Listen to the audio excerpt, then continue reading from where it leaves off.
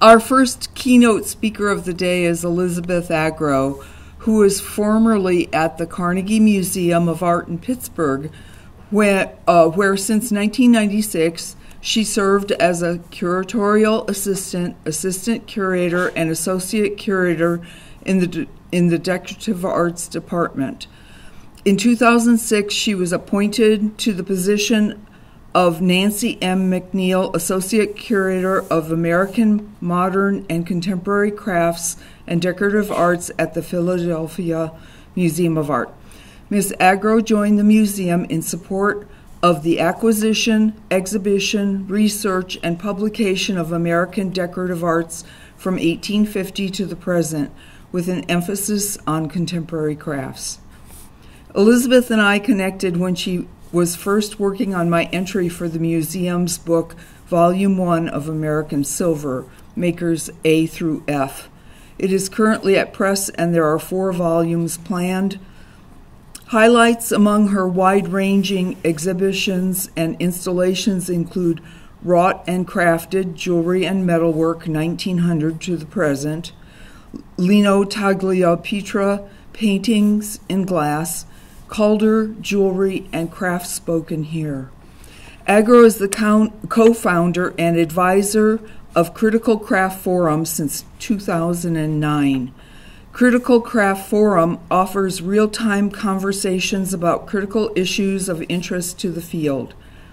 It is a place for makers, curators, theorists, historians, collectors, writers, and critics to explore and discuss research, exhibitions, ideas, and publications that span the terrain of craft. The project that is currently consuming her attention but has captured her imagination is a major comprehensive survey of contemporary Korean art planned for spring of 2021. As a curator of crafts, she is very committed to perpetuating the field. Please join me in welcoming Elisabeth Agro.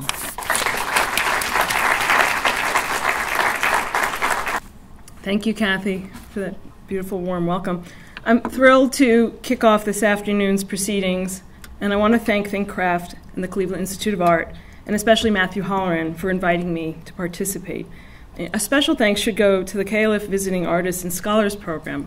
Without those endowed funds, these things cannot happen. This is the most I have to say, exceptional symposium, so well planned, so put together, and so thoughtful and paced. Usually we cram things into like a 2-day, extravaganza, and your head is spinning. And I at first thought this is very slow, but in a way it's been extremely wonderful to take pause between each session. I'm honored to also be part of this august group of artists and scholars presenting to you today over the past 3 days. I'm charged to deliver a lecture that shares with you my perspectives and experience of being a craft curator. And so let's get started. For the most part, I'm going to be scripted. I will go off script at certain points in time, and at the end sort of really elaborate on certain things. So the title of my talk is Guardians of the Galleries.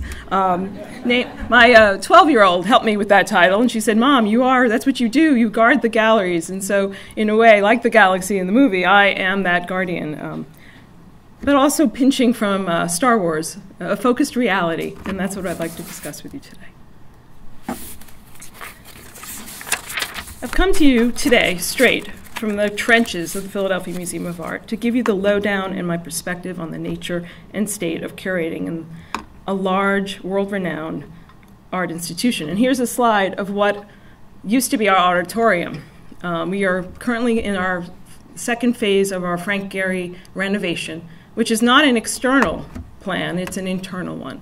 The museum has never had a renovation since it was completed in, I think, 42, 44. So this is a major moment in our museum building structure, what we will be presenting to the public in the future. And I'm going to start my talk discussing how contemporary craft was integral to PMA's founding mission, the impact of the museum establishing a key and highly visible curatorial position to focus on this field, and using public-facing projects as examples to discuss my essential work that occurs behind the scenes, which is changing the very essence of my institution, the position that craft will hold in art historical canon decades from now. Founded in 1876 as the Pennsylvania Museum and School of Industrial Art, it differentiated itself from other fledgling American art institutions in Hartford, Boston, Chicago, and New York by assembling a collection of decorative arts.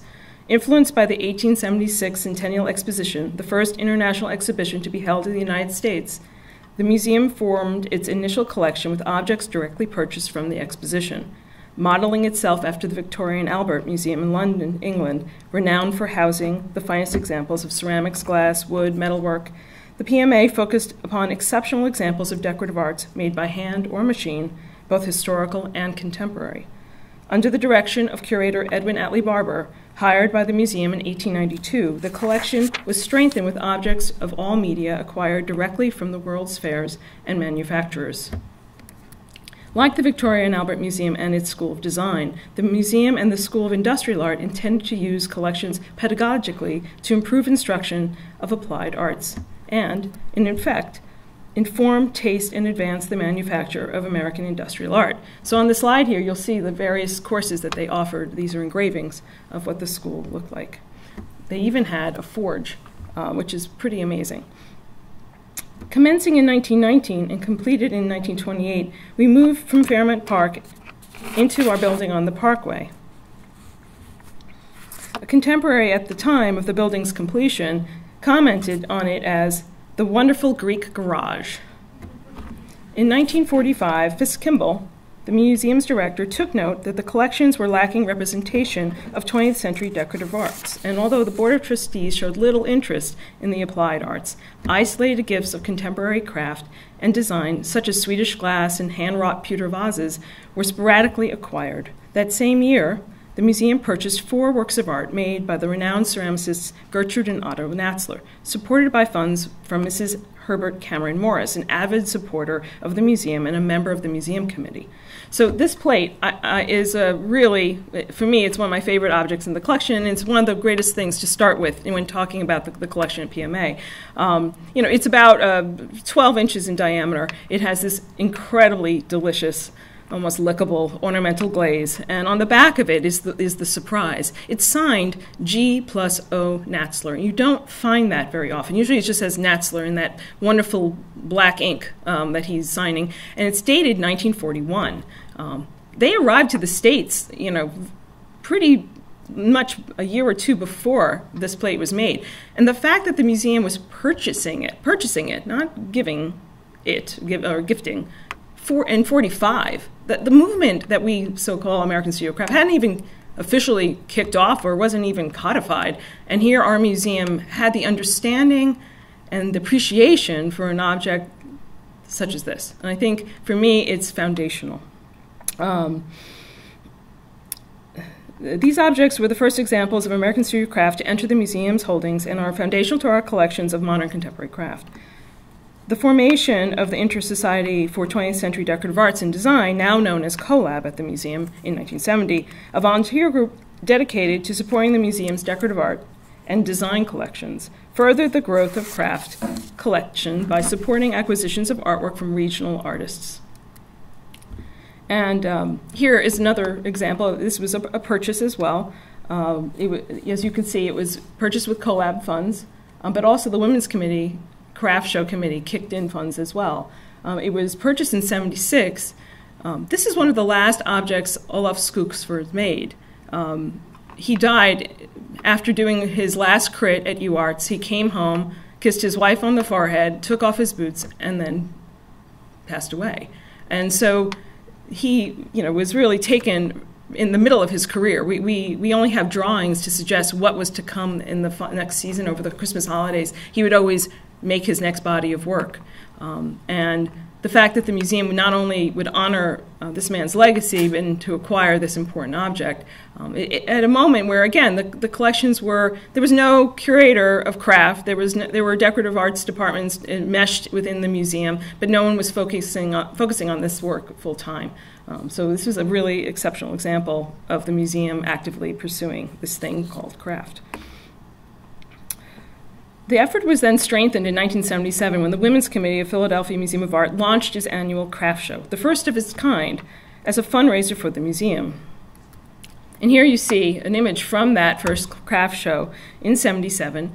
Joan Mondale came to cut the ribbon. She was instrumental in bringing craft into the White House collection, and they made sure they got her here at Philadelphia to be there at that very important moment. By 1981, the Women's Committee dedicated a percentage of its craft show proceedings for the acquisition of contemporary craft, which was unusual. The museum does not have, they have dedicated funds, but imagine just to have one singular fund line that this position, or at that time, just to buy things from the field. This pursued the museum to acquire steadily in all craft media over 4 decades, and this continues today. In 1989, the museum acquired an entire wood-paneled library and music room designed by Warren Esherick from the Curtis and Nellie Lee Bach House in Gulf Mills, Pennsylvania. Designed in '35 and executed from '36 to '38, this purchase, largely funded through the generosity of W.B. Stroud, represents the largest example of American modern craft acquired by the museum to date. Celebrated as an American icon in woodworking, this 20th century period room is considered to be Esherick's masterpiece. It serves as a dual purpose as marking the chronological beginning of the museum's collection of American studio craft. Furthering the advancement of this field in the 21st century, Robert L. McNeil, Jr., a trustee and chair of the American Art Department Committee, made a transformational gift in 2003 to endow the first curatorship in the United States dedicated to this field. This position was named for Nancy M. McNeil, his wife and co-founder of the museum's craft show, who was also a longtime member of the American Art Committee and donor of craft to the collection. Appointed in 2006 by Director Anne Darnancourt, the museum's first Nancy M. McNeil Curator of American Modern and Contemporary Crafts and Decorative Arts, the longest title that exists at the museum. For the shortest person you've ever met, I was charged to engage colleagues across departments, initiate a dialogue about craft in an international context. This mission was fostered an energetic exchange and discourse among my colleagues, growth in acquisitions, increase in installations, and in the museum's gallery and special exhibitions focusing on craft in a global context. The first week on the job, Darnancourt schooled me on what was to be my curatorial priority. It was her wish that I enmesh myself within the craft community, regionally, nationally, internationally. And she was very firm about that. That was her priority for me. She even called out my first assignment, which I was grateful for because at the time, craft wasn't something we all studied in graduate school. It was not a subject. I'm a decorative art historian by training. And so even though I knew about what was going on out there, to have a directive and an assignment was a good thing to start in this new position in a very exciting and most important museum in this country. The assignment was 4 years down the road. It was the 2010 Philadelphia NCECA conference, and she was very explicit. She had felt that she had done NCECA wrong. In, I guess, the previous decade, they had come to town, and we had done nothing. There was no one on board to do anything, nor did they know how to manage that. And so she wanted to make amends. It was very important. The result of this directive was Interactions in Clay, contemporary explorations of the collection. And if she had lived to see it, I think she would have said, you could have done something, but that was a little crazy. This was a huge assignment. I selected 4 artists out of 20 that were being positioned in institutions around the city. I chose Walter McConnell, Paul Saccharides, Anne Agee, and the late Betty Woodman to create site-specific work influenced by historic collections and period rooms. And I'll just click through quickly. So we allowed the artists, once chosen, to go through the museum and select a part of the museum that they could respond to.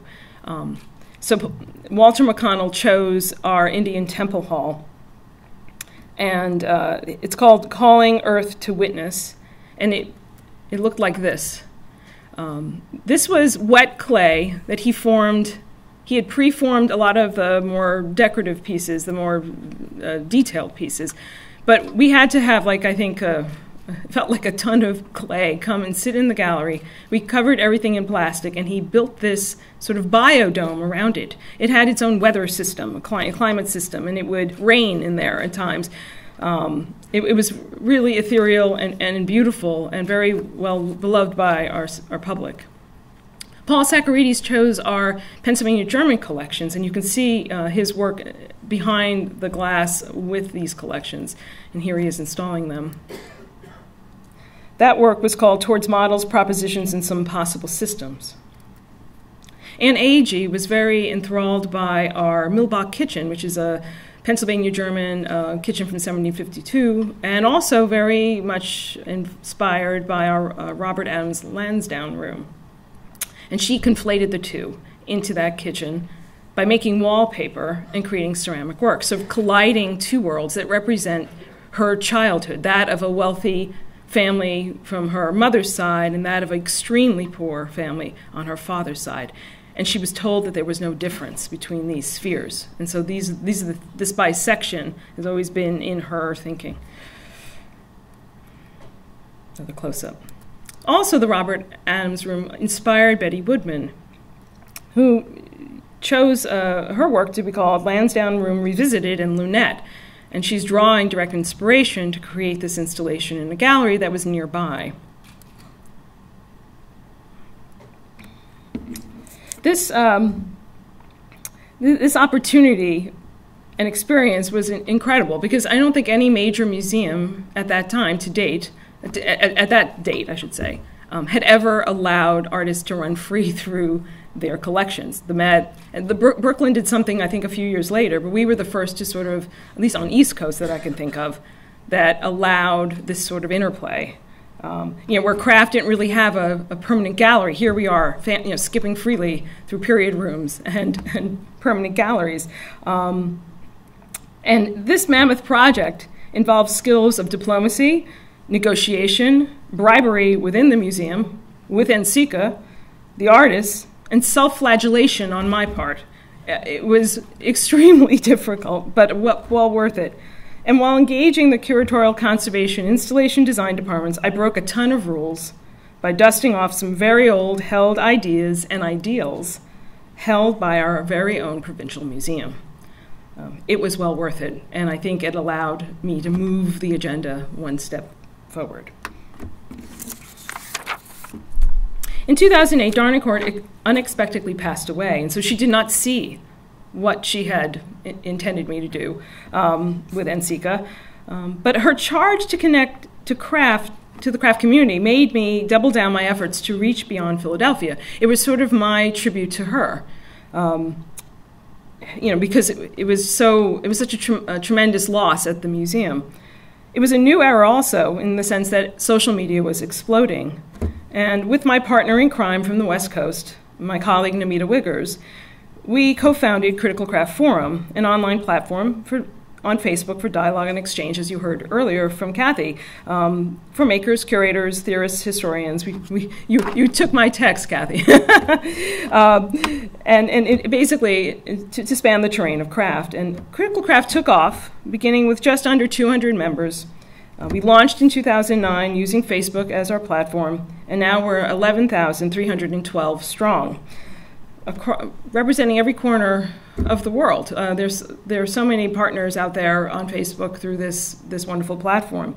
As we gain momentum, we added sessions at CAA and are proud to have ways for our community at large to connect both virtually and academically. And this was a wonderful opportunity, because when I got this job and was on the job for 2 years, the only place that we could all meet and talk to each other in terms of whether you were a curator, even a maker, or whether you were freelance or affiliated, or academic as well, was the marketplace. It was always SOFA New York, SOFA Chicago, ACC, and all these things are important and have served our craft community. But with the idea of money being exchanged in the background, we're meeting in like the hallway with a fast snippet of conversation, or what are you working on, or trying to get together, but it wasn't working. And I didn't like the fact that we were in a marketplace all the time, that there was no pause and calm conversation. Not that Facebook or Critical Craft can be calm, sometimes it's not, it's blowing up. but we needed some dialogue. And for me, having been a decorative arts curator as long as I have been, craft offered a different opportunity. And social media offers the alternative, it offers another alternative opportunity as well. It's so democratic. And for me, I thought it was important, since you all had taught me coming into this field, the community that we have. I mean, when I meet an artist, maybe the first thing is, how are you? How are you doing? How is your family? It's very personal. We are a community. I always surprise my colleagues in contemporary art about how I engage with artists and the questions I ask and how personal it gets. And sometimes maybe it's a little too close for comfort, for you and for me. But it's really wonderful. I wouldn't trade it for anything. And we needed to have that in a way that wasn't marketplace bound. And so I think Critical Craft Forum was born out of that necessity. And I just wanted to share that background with you. My intensity, commitment, and boundless energy in this newly created position galvanized the museum to rethink craft's position and place in its hallowed halls. Taken with my vigor and the museum's desire to privilege craft, Leonard and Norma Chlorfine followed McNeil's lead by establishing the Leonard and Norma Chlorfine Foundation Endowed Fund for Modern and Contemporary Craft in 2008. A dedicated fund which supports programs, research, exhibitions, and pivotal works of art by leading artists in the field. And it allows me to really do just about anything. It's not bound to one thing. It's not just a name on a wall. It's an idea. It's work. It's travel. It's any sort of thing I want it to be, which is incredible freedom for a curator to have that kind of access to funds. Over the past 12 years, the collection has grown exponentially, and I've used those funds to make that happen. In fact, the collection has doubled and continues to flourish at a steady pace.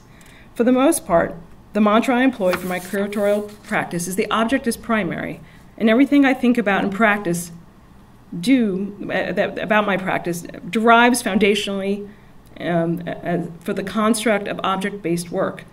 The liquidity provided by the craft show and the Chlorfine Fund helped me redefine my collection plan and strategically strike in acquiring significant work.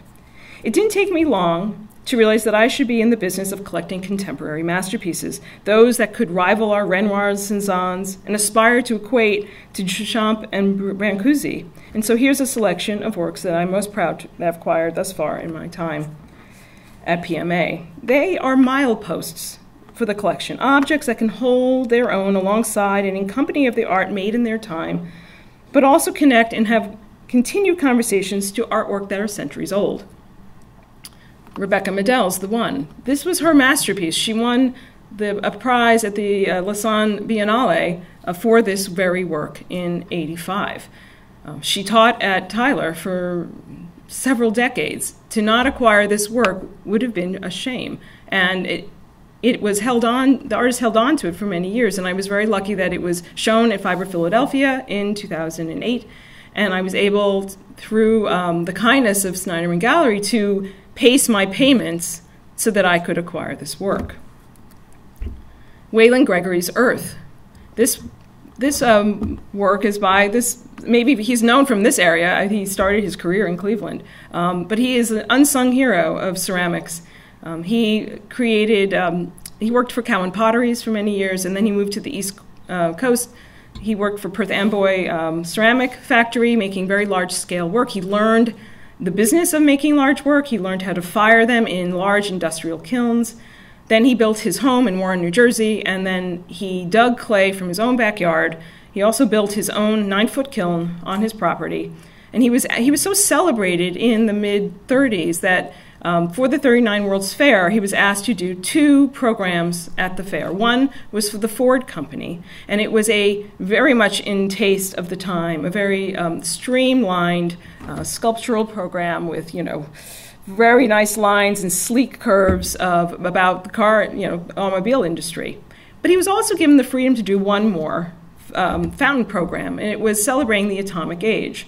And in the center of this wonderful and very over-sexualized fountain, I might add, he had the 4 elements: earth, fire, water, and air. And here is Earth, and she is about 8.5 feet high. She weighs 2 tons, and you can see Gregory's fingers all over this object. He didn't pour this object. He didn't model it through casts or such. He hand molded this work. He used clay that he didn't know what the clay body was. Like I said, he dug it up in his backyard. He created a system in which to hang all this clay, an armature, sort of, figuring it out on his own and firing it with the risk that it could explode in his kiln. He created these 4 works, and they were celebrated at the fair, and then they languished on his property for many years. This came to auction in 2010, and the minute that I saw it in the Rago auction catalog, I knew we had to have this work of art, because for me, it talks about the moment where design and industry give over to craft and handmade things. This was a work that wasn't, the funds were not put up by industry. This was what he wanted to make, and he had his own vision in making it, and he had his own way and his own say, using industrial practice to inform how he could make it. And what it does is it signals and hearkens large ceramic sculpture that's to come after World War II. It allows John Mason, it allows Toshiko Takezu, it allows any other given artist that I can't think of at this very second to make large-scale ceramic sculpture. It gives way and gives birth. And so to me, it's a milepost in that story as well. Michael Peterson's Coastal Stack, a wonderful, coming out of the Center for coming out of the wood-turning world, this wonderful sculptural work that is just so beautiful. Sheila Hicks, Wow Bush. This object sat in our basement in 25 boxes, deposited there by Mildred Constantine to rescue it from Sheila herself, who likes to keep trimming and cutting and trimming and cutting until there's nothing left. It was placed in the museum, I would say in the late 70s, early 80s. So it sat for 25 years until I came and said, why is this sitting in the basement? And I guess we just didn't know who really owned it and what the rules were around it. And so Sheila Hicks was having her very important exhibition, ICA. And she wanted to do a lecture at the museum. And I said, I have a better idea. You can do your lecture, yeah, but you have to play my way. And she asked, what do you have in mind? I said, we're going to build the Wow Bush on stage. And she's like, what? How are we going to do that? I said, like Willy Wonka's golden tickets. We're going to place tickets in the audience, and we're going to ask everyone to go under their seat. If they had a ticket, they were part of the procession to build the bush from the back of the room to the stage, so that we could actually see what it was that we might acquire and gain momentum behind it and get acceptance that this belonged with us. There are only a few of these sort of performative works that she has. And for the fact that this was languishing and not accessioned and unknown was really ridiculous in my estimation. And so we acquired it shortly a few weeks later, and it was a lot of fun. Rudy Staffel, a ceramic artist, but made 4 chalices in Rome when he started the Rome program through Tyler. Really important to have a work like that. And then there are younger artists, Doug Bucci, whose work is continuing that wonderful conversation between technology in the hand and jewelry, bringing it into the 21st century. This is one of the first works in the collection that deal with those technologies in CAD/CAM. This is my pride and joy. This work of art came to me through private means, not on the public marketplace, and it's very rare to have an opportunity to purchase a work at a very pivotal moment in the most important ceramic artist from the 20th century, Peter Voulkos. I really truly believe that this work was fired in the same firing as the rocking pot at the Renwick. Glenn Adamson, who's here, who did the exhibition on Voulkos, would agree. I mean, it allows us to look at Voulkos in a whole new way. We see that where he's been as a painter, if you notice the big loops of slip painted on the surface, the abstraction and gestural drawing. We see the rocking pot, and we see also the idea of his future stacks and his cuts and slashes into his future platters. This is looking backwards, it's looking in the moment of where he was and what he wanted to do, and he's also looking forward in what he's going to do. So for me, this was a really important work of art. Another unsung hero, and in the backyard of Philadelphia, Joel Philip Myers, one of the last objects he made as part of this Dr. Zarkov series. These walked off the street as a gift. Would you like these 2 Bertoia brooches? I said, yes, please. Really wonderful. Anders Ruwald. This was purchased at Design Miami. And this caught the eye of my director, who said, go see this work, we want it. And that was a thrilling moment. My director gets it. It's really nice. Bernard Bernstein's Havdalah set. You know, first of all, an important metalsmith who studied with Walpert at the Jewish Museum's silver shop workshop. This is the first piece of Judaica to enter the Museum of Art's collection. I'm just going to leave that there. Emma Milan, really important wood sculptor from mid-century, totally forgotten. And Roberto Luco, all about the Benjamins. This is a self-portrait. On the other side is a picture of himself, juxtaposed to Ben Franklin, and it's about Philadelphia. How can we not have one of his most important bodies of work from, and this man's going to make more great things, but this was a moment, and an important moment to capitalize on. So making up for missed opportunities and acquiring things in the moment is an important part of what I'm doing as a curator at PMA.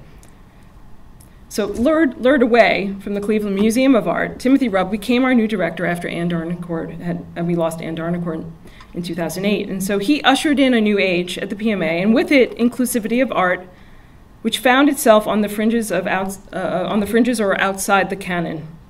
My collections were suddenly not to be relegated to hallways and byways of the main building, and a gap in the schedule produced an opportunity. Craft spoken here. The first major exhibition of craft was mounted at the museum in 2012 and marked an important milestone in the development of the museum's engagement with this art form, its artists, donors, and collectors. And it's important to also say that this opportunity had a lot of pressure. The gap was supposed to be filled by something else, and then 9 months out, they realized that they didn't have it together, and they said, Elisabeth, can you pull this together? And 9 months in my world is not a lot of time. I used our collections. I did not borrow at all, which adds, you need more time for that. There was no publication. There was nothing to market in time in terms of having some piece of something in perpetuity. But you had to just pivot and run with it, and that's what I did in creating this exhibition. And so I tried to show things that were never shown properly in the past because they were on a terrible hallway. I was able to hang this Lonatani work in a way that you were meant to be seeing it. And when I proposed this show to the executive offices, I told them that basically the museum had lost its nimbility and we had lost the ability to take risks. And that what I was going to do, not to say that craft was a risk in this gallery, they had already agreed that the show had to happen, but what I was going to do with it and how I was going to position it for this museum would seem risky. And the reaction of when I went through my checklist through slides for that meeting, one of our colleagues said to me, wait a minute, I thought this show was about craft. This is sculpture. And I said, oh, really? And I just continued. It didn't really respond. But again, it allowed me to cross departments, lines, and borrow from my colleagues who had been collecting actively over the past few years, and make a statement about exploring universality and connectivity in craft, an exhibit from all over the world, and show all its diversity of media and scale. And as you can see, I feel like I laid it out really well. It wasn't crowded. It allowed you to really experience these works of art.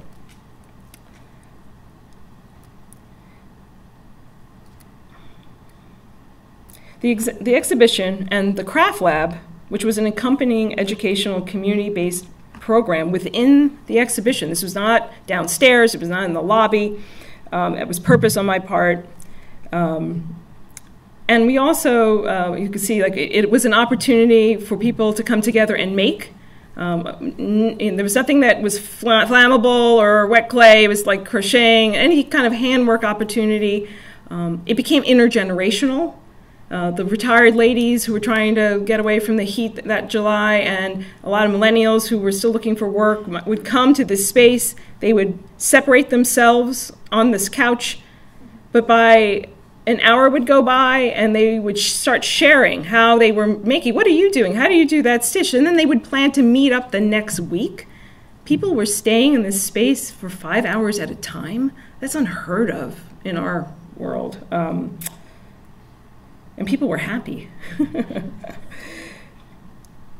We also yarn bombed the front entrance of our building, which reinforced that craft was critical to the museum's charge. And that was really a lot of fun as well. Craft Spoken Here paved the way for a series of 5 iterations entitled At the Center, Masters of American Craft, which drew heavily upon the American Craft collection, but it also allowed me to borrow from various artists in the community. The most important thing about it, though, was that I wasn't in the hallway anymore. I finally was in our American art galleries, which gave prominence and equity to this thing that wasn't, well, I mean, respected maybe before. And I think it sent a very important message. For me, I felt like as if I had secretly sent a cannonball across mainstream art's bow, like the fact that we were finally in the matrix of this mainstream museum. And as you can see, like I think it got better as I went along each year. In this case, I paired artists, like in this case, Ted Holman and Robert Winokur, Rudy Staffel and David Ellsworth. Sort of interesting pairings. The last one just closed. We had Yvonne Bobowitz and Sharon Church and Jack Larimore. To further distinguish itself as a leader of a vibrant international craft initiative, I created Techne, Ambassadors for Craft at the museum, and it's an affinity group of collectors and enthusiasts who share a mutual passion for ceramics, glass fiber, and wood from around the world. Drawn from departments of American art, contemporary art, costume and textiles, East Asian, European decorative arts, South Asian art, the dynamic programming stimulates dialogue and exchange of ideas through shared experiences, drawing on museum's expertise, outstanding collection, and connections of the broad spectrum of artists that exist.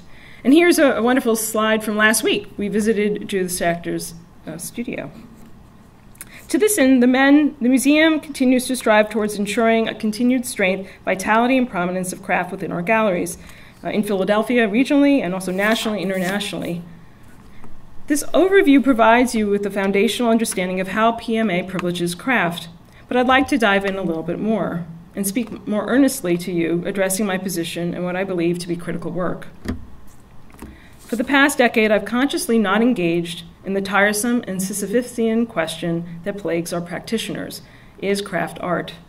The very need for and creation of this position says it all. I distanced myself from this futile debate early on, and so it began with me to shift the conversation in the very actions of my daily practice. Reiterating that the object is primary to museum work, I focus on how I position the collection in most everything I do, on how I write, speak, install, and think about it. This connects to 2 aspects of my work that I'm deeply committed to. The first one is typecast as a rote and somewhat onerous task: the classification of artwork.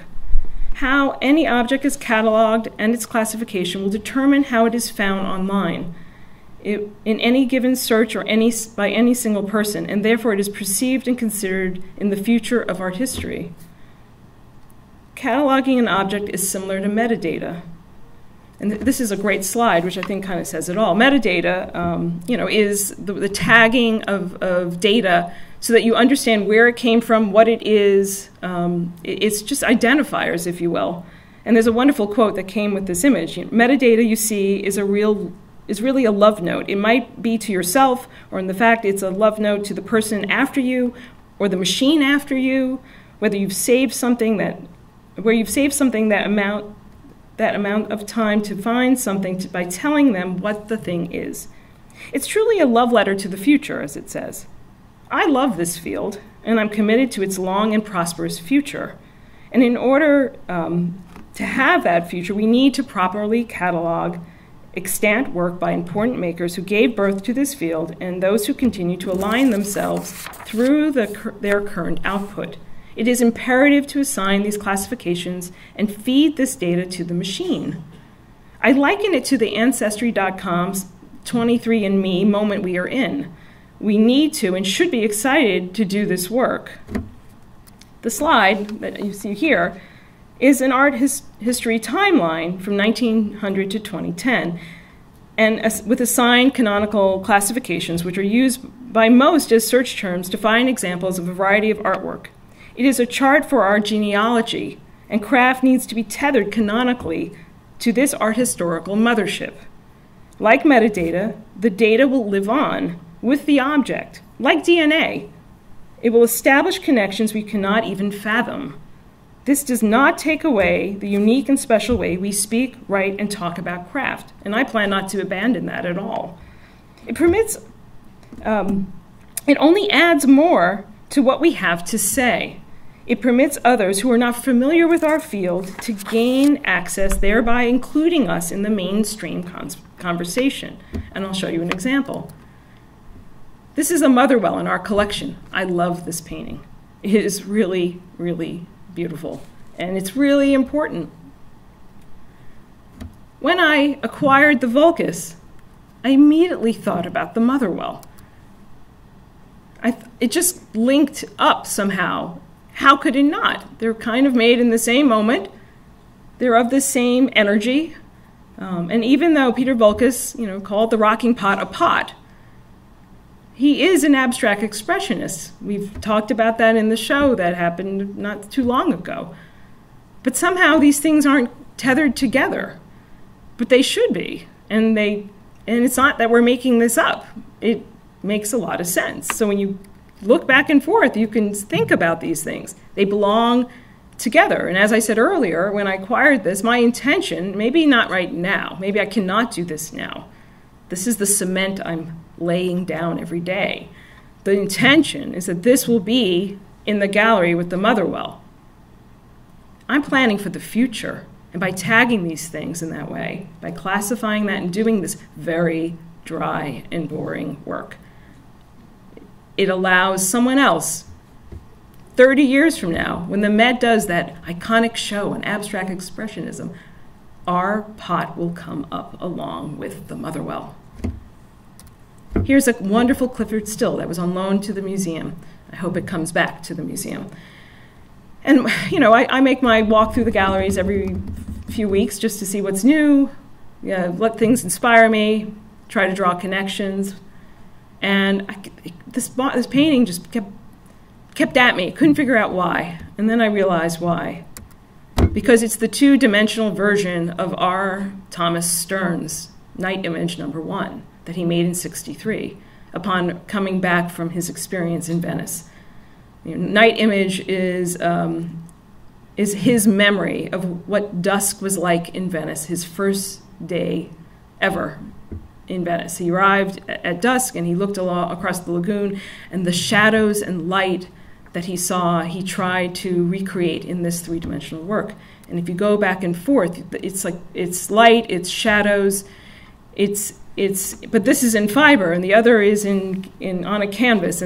But can you imagine these works together? Can you imagine all four of these works in the gallery when talking about abstract expressionism? Oops. I will also add that I recognize that we are in an age where the blur is celebrated.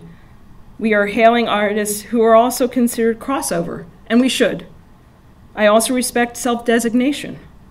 But it is imperative that we define and classify these artworks. And in doing so, we understand what we are blending, where we came from, and where we are going, more importantly. We lose nothing and have so much to gain by doing this work. The marketplace, as I see it from my perch, is the other hot topic that I'd like to address. It is the gorilla in the room, or really that tsunami we've been unwilling to discuss. That is, collectors, gallerists, auction houses, and curators don't want to have this conversation, or are unwilling, or maybe are fearful. The wave, or maybe more like it, waves, are the multitude of craft collections in private hands. Newsflash, there is no plan in most cases. Your children, for the most part, don't want these objects, and 99% of the artwork is undocumented, unpublished. There are no catalog raisonnés, or for the most part, there is a lack of general scholarship for many of these artists who are our icons. The first waves have already hit our shores. The estate of Candace B. Groot from April of 2016. She passed away. Children didn't know, maybe they knew, but they had lived with these things, but did they know each individual artist that was in this very large, important collection of ceramics? Treadway Toomey did the best job they could. Things sold under estimate, things sold for not even close to what they paid for. And what happens? These things are now scattered. God only knows where some of them, if they didn't sell, were bought in, where they are. Artists' values are plummeting in the process. It's really a terrible moment, and for a curator who's also, the reason why my collection is doubling is not just because of my purchasing. It's because the offer of gift, which is how museums thrive. We need this. We love this. But it is tremendous. I would say a large part of my daily work is trying to figure out what I'm being offered, where it stands in this artist's career, with really nothing to put my fingers on. There's only one catalog raisonné that exists. It's for Wendell Castle. God bless that person who did that catalog. This is important work, right? So I'm just concerned, and I thought I would bring it up. I don't have answers. I just think there's a need for a conversation and honesty. I would say that, again, like I said, a lot of my day is spent on this work. I'll tell you one story. Some work was literally dropped off at the museum. It was a place setting for 8 flatware. We're not going to accession 8 settings. No museum does that. The donor said, you either take it all or let's send it to auction. I knew if it went to auction, this is an artist that's still in the marketplace, it would be terrible for that artist. So I hatched a plan. I said, if I can find 3 other institutions that would take 2 place settings each, would you consider me splitting it? And the donor has agreed in theory. So I spent 8 months trying to find 3 other institutions that would take, because no one's answering their email over the summer. But and so what I've done is, not only will this 2 placements come to our institution, now this artist will be in 3 new museums that they weren't in before. There has to be a better way of doing this work, and we have to be sort of super aware that this is happening, and there has to be lots of conversation, because we all are culpable, between collectors, the auction houses, the academics, and the curators. This is a conversation that needs to take place.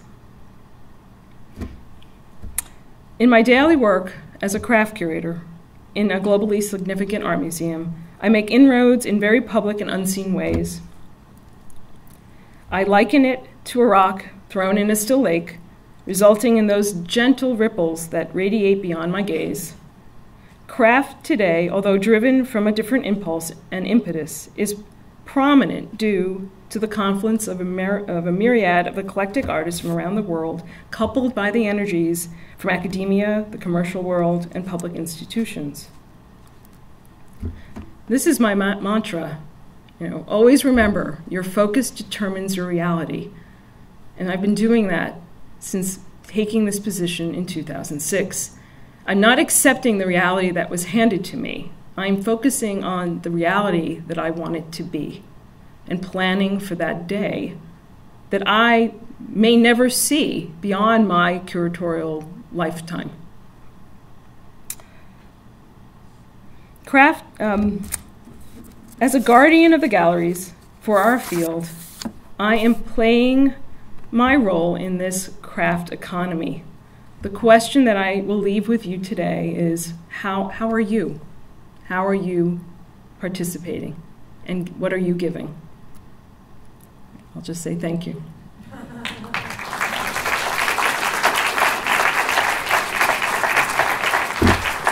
And I'm done.